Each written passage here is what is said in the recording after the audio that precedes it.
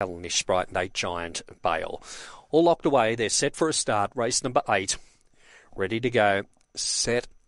And away they go and racing. Coco Spectre began well down near the inside. Tyke Onyx takes it on early. And as they head out of the straight, Tyke Onyx takes over. 2 in front, Coco Spectre second, followed by LaRope.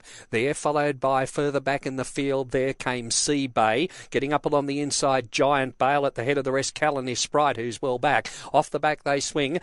Tyke Onyx 2 or 3 in front of Coco Spectre, then came LaRope, and they've put a gap on the rest, headed by Sunset Nirvana, but in the straight, Tyke Onyx is clear, and Tyke Onyx scores by 5. Coco Spectre second, LaRope got third, there followed by Giant Bale. The head of the rest then came Calenish Sprite, there followed by Sunset Nirvana. It was back towards the rear of the field there, and Sea Bay was back in the bunch as well with Giant Bale. Stand by for placings, 912, 9 Tyke Onyx, the winner here of the 8th event on the card, and 9 Tyke Onyx, trained by Kevin Ward, takes it out over the 1 Coco Spectre, and 2 gets third. That was LaRope. 912.